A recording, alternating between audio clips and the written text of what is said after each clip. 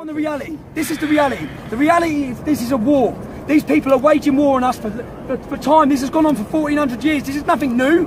And the whole time while this goes on, police leaders or political leaders want to invite more. They want to invite more. Thank you very much. The blood is on the hands of people like you and the left, who have allowed these people to come into our country and cause chaos. There are going to be knocks on the door of families tonight, saying that their daughters, their mothers, and their family have probably been maimed and killed in the streets of our own capital. And the left have allowed it to go unnoticed. And we have people like this laughing hysterically.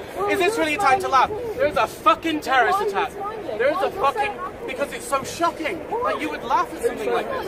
It's a terrorist attack. This is... And this country is being fucked by people like this who think it's hilarious that anybody who criticizes Islam is some fucking scummy, lower class fucking racist. These people who speak out against this are the ones who are trying to prevent it. And every single one of you who thinks this is funny, the blood is on your fucking hands for timing at fucking turning a blind eye to all. We've got 450 who've come back from fighting for ISIS. That's 450 terrorists that you know about that you've let come back and walk our streets with us. They walk their streets, they queue up next to me in the bank in Luton. They live where we live. And they're allowed back. And then everyone acts like their head on their hand. Why has this happened? Why has this happened? This happened because you let it happen. This happened because you're government cowardice. Because of the politicians and because of the media who play your part as well. By hiding the truth about it. The truth is Islam is at war. The truth is Islam is a fascist, violent ideology which incites murder in 110 verses in the Koran. That's the truth.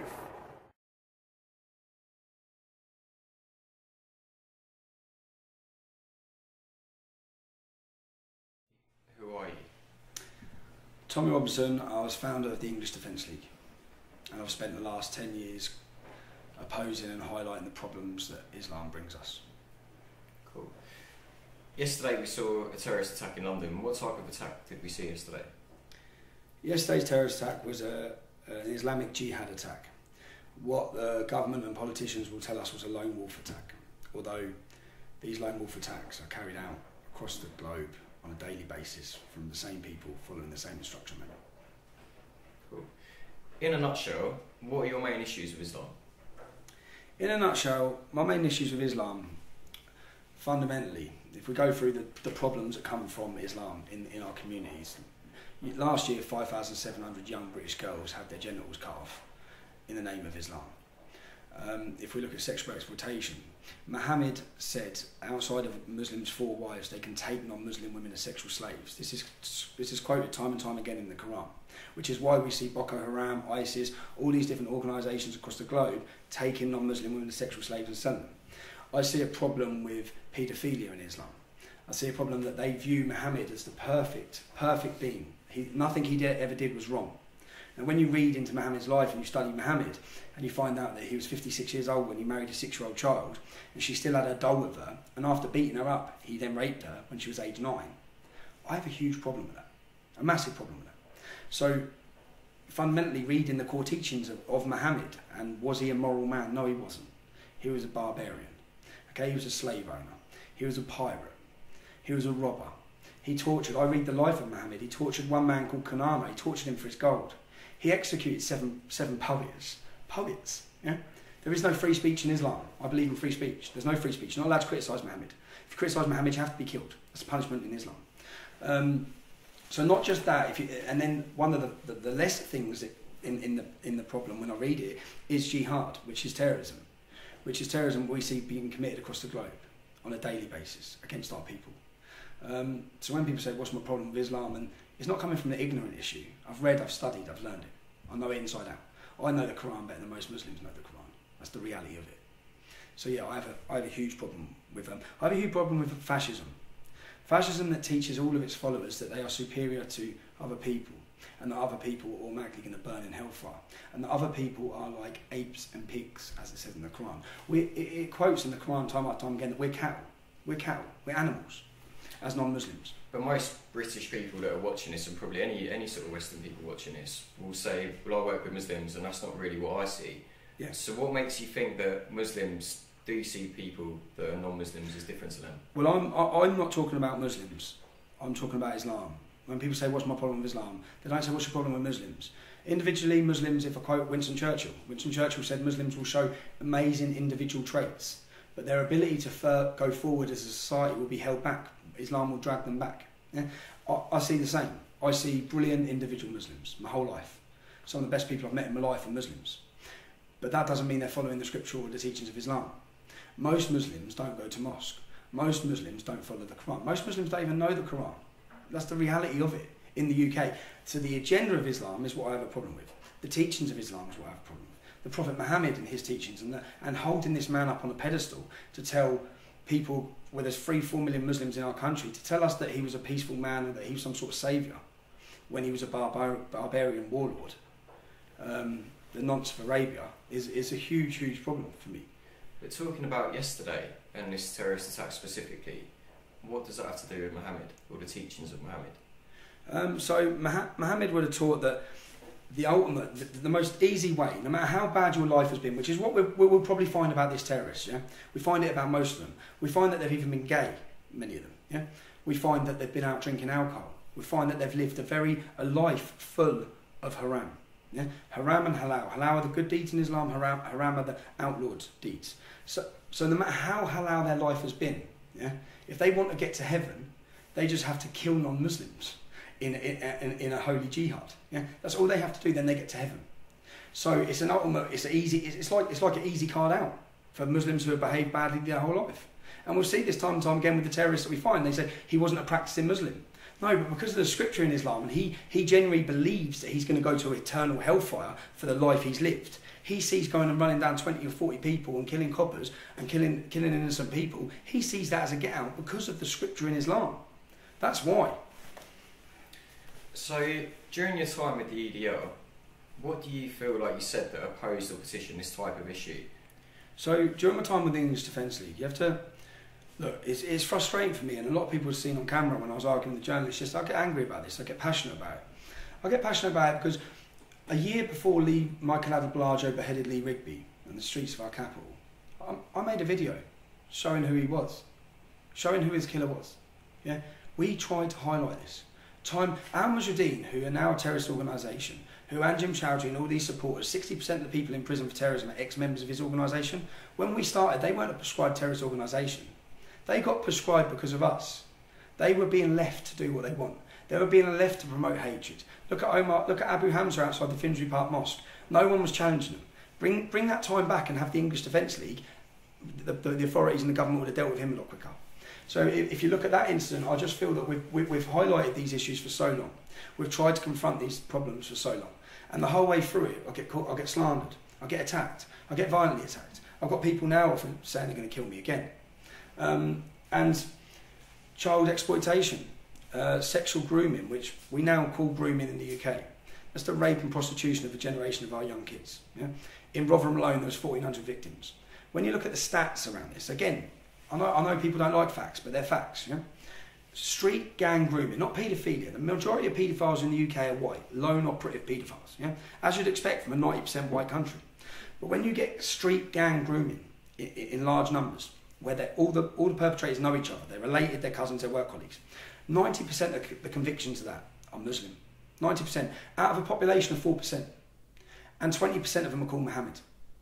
There is a correlation between sexual exploitation and rape and Islam. There is a correlation between terrorism and Islam. I wish there wasn't. There is. That's the reality of it. The reality of it is yesterday when we saw this attack in London, which now we have to think about what's happened. We've got a dead police officer. We've got a mother of 2 on her way to collect their kids who's been mowed down and murdered.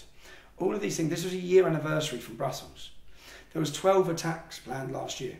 12 terrorist attacks planned. People think, oh look, it's only a small number.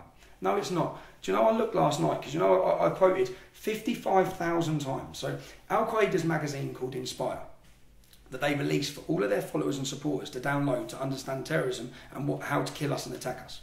55,000 downloads in 3 months in the UK. 4,000 downloads a week of a terrorist manual by Muslims in the UK. And we're told it's not a problem. To me, that's 55,000 people in 3 months who need to be booted and deported from our country. Okay, not wait for them to do it, not wait for them to get a car, not wait for them to slip the security services. And when I criticise the police, which I do, I criticise the police. I'm not criticising your average police officer. You look at the bravery of them yesterday on the streets of London. I'm not criticising them. They have to deal first hand with this problem. I'm criticising their hierarchy. I'm criticising the political policing that's going on. I'm criticising the leader of Scotland Yard who came out yesterday straight after the attack and said, well, we want to assure the Muslim community we're with you, we're with you, we're with you.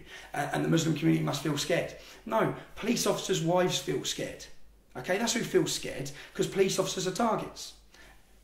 Military personnel are targets. Every time they're probably walking into their barracks and they hear a car, they probably look over their shoulder. Yeah? They're scared. Stop painting the victims of this somehow the Muslim community, because no one's driving cars over them, no one's cutting their heads off. All right? That's happening to us. So, the last terrorist attack we saw in the UK was from a far-right extremist, possibly even someone who aligns himself with your views or has previously been a member of organisations like the EDO. Why is this different? This is different. Well, look, actually, no, this isn't different. It's not, it's the same. On that day, 2 children lost their mum and a husband lost his wife, who was murdered horrifically because of someone's political view. So it's not actually different. I'll just say we have to put things into context. If you've got 300 planned Muslim jihad attacks against the equivalent of 1 on the opposite side, then that doesn't mean we should ignore this one. We shouldn't. But the amount of media and the amount of attention and all the focus on this one compared to these ones that are going on every single day and week, that's what we need to look at. The biggest threat to us in the UK. The biggest threat to us in the UK is not far-right extremism. We're quite blessed in the UK that we don't really have a far-right. As much as the media want to pretend we do, we don't. What we actually have is ordinary people who are criticising with facts and statistics and then labelled as far-right. That's the reality. Some European countries, Eastern Europe, have a genuine, real far-right that people should be afraid of.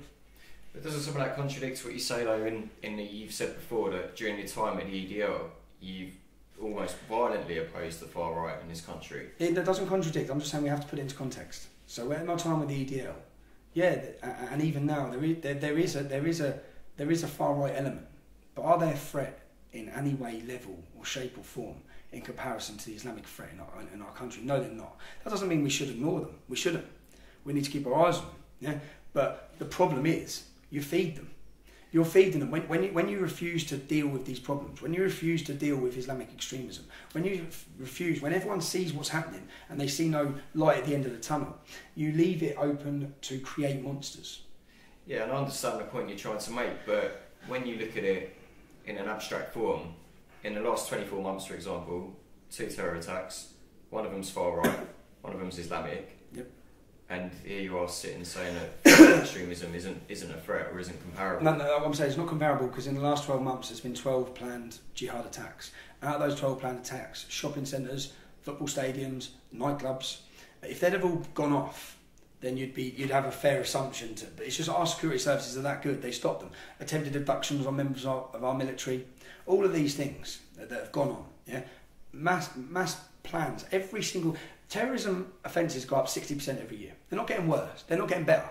Yeah? It's getting worse. I think we had over 350 Muslims arrested last year on terrorism. If we look at what sort of problem we're in, 4 times as many Muslims went to fight for ISIS. British Muslims, British-born Muslims. 4 times as many went to fight and join ISIS than join the British military. 4 times. That's not my fault. I haven't done that. All I'm doing is pointing out the facts of it. The facts are that we've allowed over 450 of those Muslims to come back into the UK. Now, I know that. I guess it's been widely reported, but I know that because the head of Bedfordshire Police come to see me and asked me not to go somewhere I was supposed to be going on a Friday night. And when I said why, he said because my coordinates have been intercepted from a Syrian account. And I said, so what? He said, don't you get it? They're back. Nearly 500 of them are back. I said, that's not my fault. I haven't let them back. I said, so I should start sacrificing my freedoms now of where I go and where I go and what I do because you've allowed 450 trained jihadist terrorists who have been to training camps, they've been beheading people and they've been raping, and they're now walking on the streets of our country. That's a reality. Is there anyone in this country that thinks that's acceptable? And when I talk about deporting people, why have we let them back?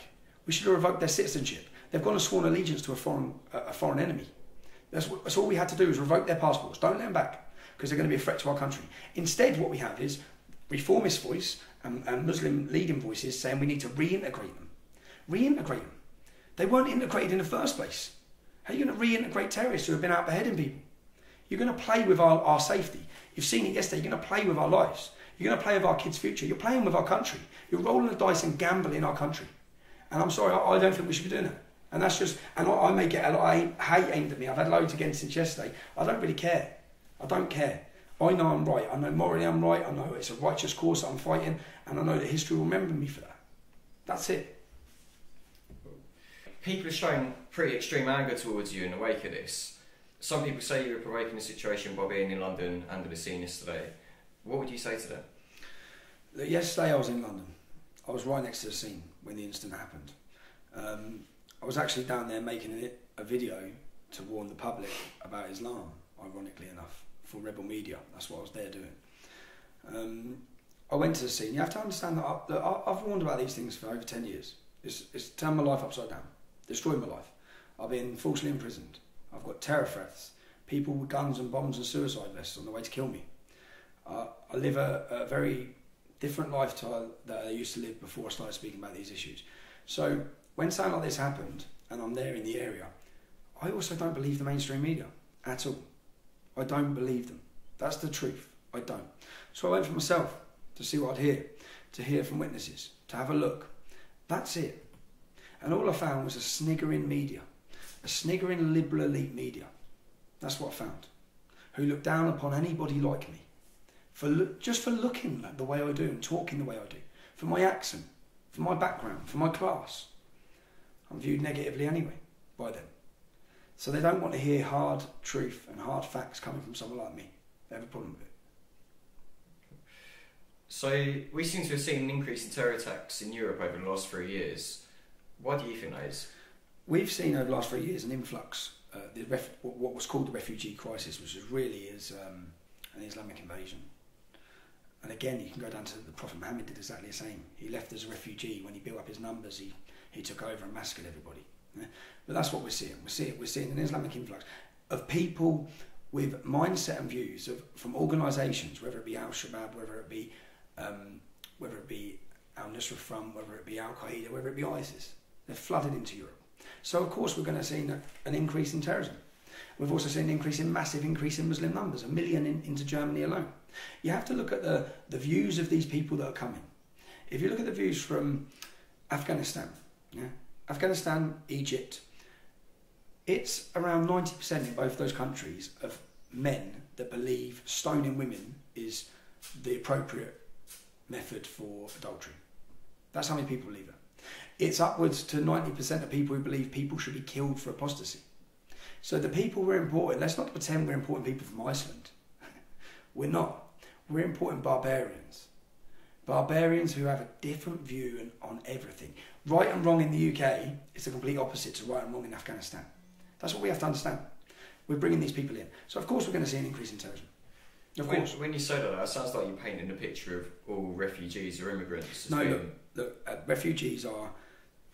We can, as a country, be a great example. When I was 11, 12 years old, we had a boy called Amir who moved into my road. One of the first refugees to come. Him, his sister and his mum. His dad was killed in Bosnia. They moved in with a family, Sonia and Ray, the Bishop family in my road. Yeah? They were all over the newspapers.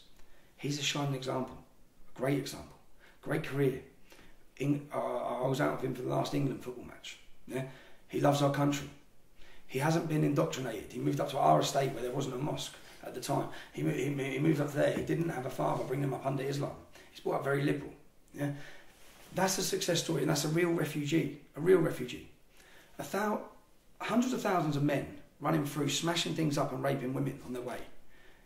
They're not refugees. They're an invading army into our country. So I'm not against giving genuine refugee status to people. In fact, I'm pro open up the British Embassy in Saudi Arabia and letting every woman go into it and freeing them from a life of slavery. I'm pro that. I'm pro freedom. But I'm not going to kid and pretend that these men invading our country are refugees, because they're not. They've gone through 16 safe countries to get to the Britain. Look at what the chaos they're causing in Europe. So, as far as your belief goes, you think that a lot of these attacks are directly linked to immigration? 100%. These attacks are directly linked to immigration. And directs currently now, whether this immigrant, whether the man yesterday happened to be a British-born radicalised Muslim, I'm telling you now, mark my words, yeah? Immigrants that have come in this current influx will be perpetrating terrorism against the people of Europe. That's it. It's already happened. 4 of the Paris attackers were refugees. Okay? But what are you... Welcomed, closed, housed, fed by our government and our people. And then they turn their swords on us. And what I hear quite a lot from the right's kind of rhetoric is that, yeah, similar views to yourself. Probably a lot of people in the country feel a similar view that we should stop immigration, etc. But what are you saying then? That we should just stop a lot of immigration? Surely we've got a duty to help genuine people. Yeah, we have a duty to help people. No, we do have a duty to help people when you look at our foreign policy. Our foreign policy and the destruction we've caused in many of these Muslim countries, we do have a duty to help them. So what are you but I'm not saying that by bringing them into our country is not helping us. It's not helping them, it's not helping us. You're creating the most divided and polarised society in the world. That's what you're causing.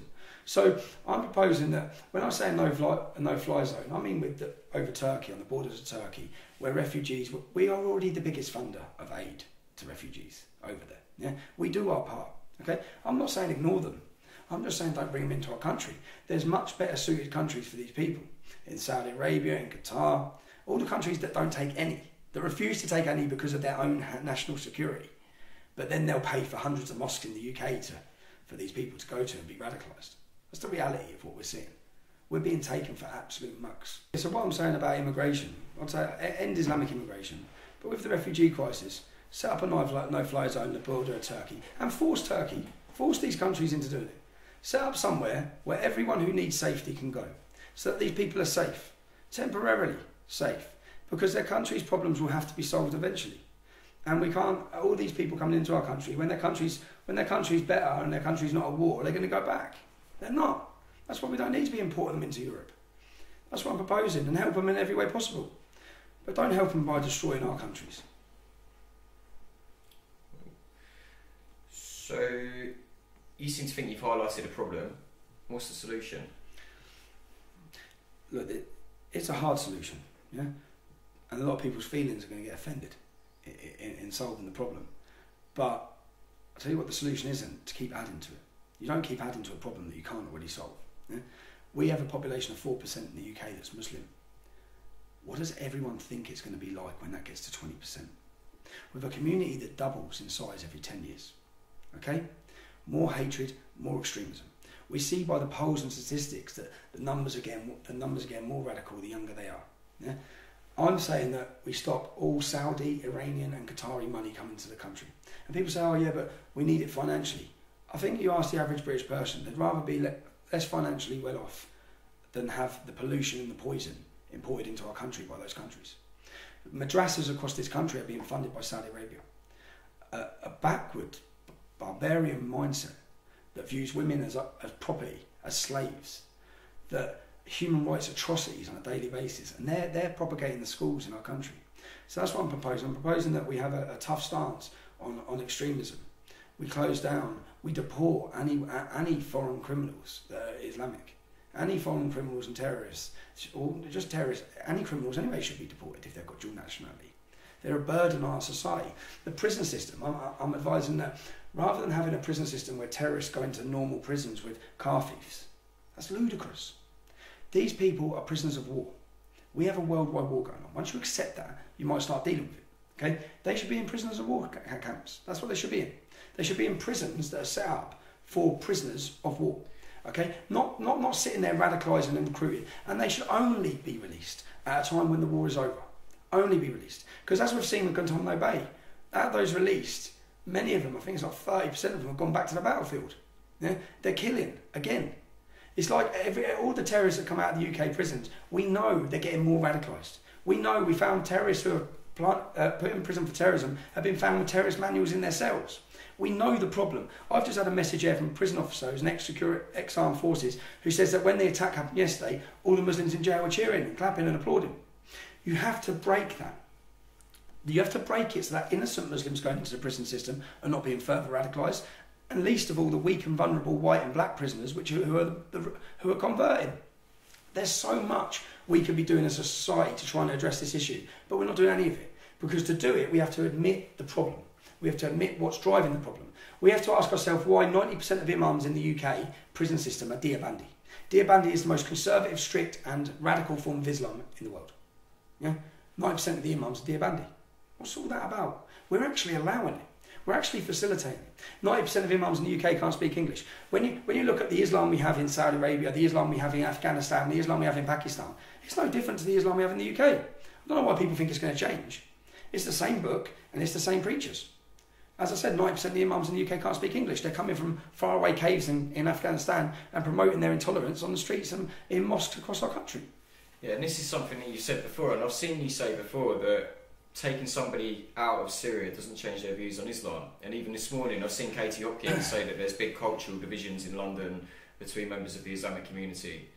But surely there's a big differentiation between people in Syria, people in Afghanistan, people in Iraq, and British Muslims. Look, if we look at the incident of the Paris attacks, where the main wanted terrorist fled to Molenbeek, where he was from. He was the most wanted man in the world for 3 months. He was walking around the streets of his home estate. Yeah, no one grasped him. No one told him. Do you know why that is? When you look at British statistics, British polls from the mainstream Muslim community, 66% of those polled said they would not report another Muslim if he was fighting for ISIS. 66%. Put that in your head. Think about that. The British public need to really think about that. We're talking about 3-4 million Muslims in our country. We're talking about 2 million of them, at least, that would not report.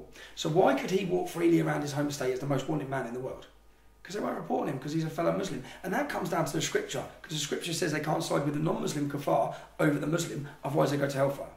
All of these things come back to the teachings of Islam. And 23% of British Muslims, in the same poll, which was actually done by Trevor Phillips, who was the head of Equalities, who was the man who termed the phase Islamophobia in the UK. Yeah? It was a shock to him when he found out actually what the British Muslim community think. 23% of them want Sharia law in the UK. That's nearly 800,000 Muslims want Sharia law in the UK. And they'll fight for it, violently. 4% believe suicide bombers are justified. 4%. 200,000 Muslims in the UK. 200,000. We need to understand these demographics. We need to really get a grip of it. Because as these numbers quadruple and the communities get bigger, these problems get bigger and bigger and bigger. And then currently I think we're costing over £9 billion a year monitoring these would-be jihadists that are numbered between approximately 3,500. It takes a team of 9 men to monitor each one. Yeah? 24 hours a day, 7 days a week. Now, what happens in 10 years' time when that 3,500 men is 35,000 men? I'm not scaremongering.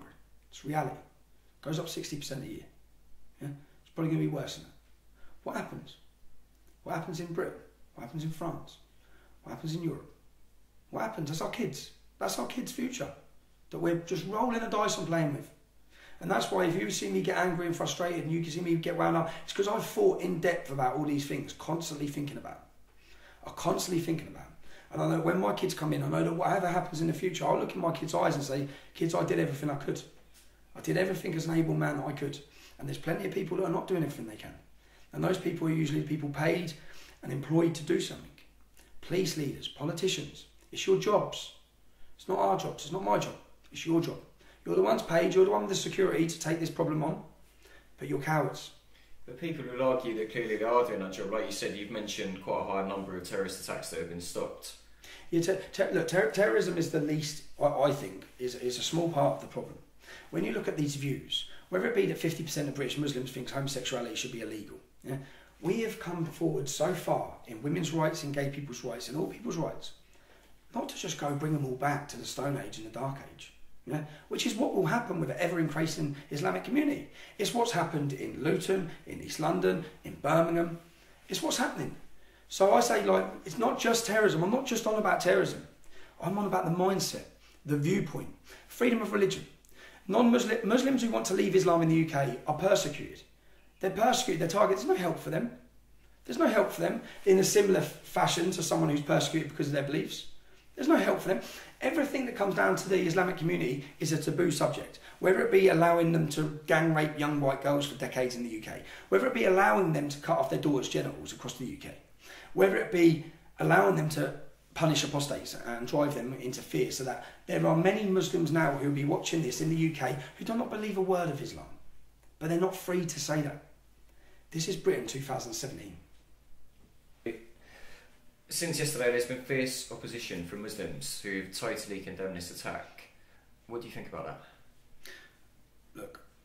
as I said after Lee Rigby was killed in my first speech, if you abuse a Muslim woman walking down the street, you're a coward. If you attack a mosque, you're a coward, you're a moron. Yeah? There's no justification for innocent Muslims being targeted over anything like this. Yeah?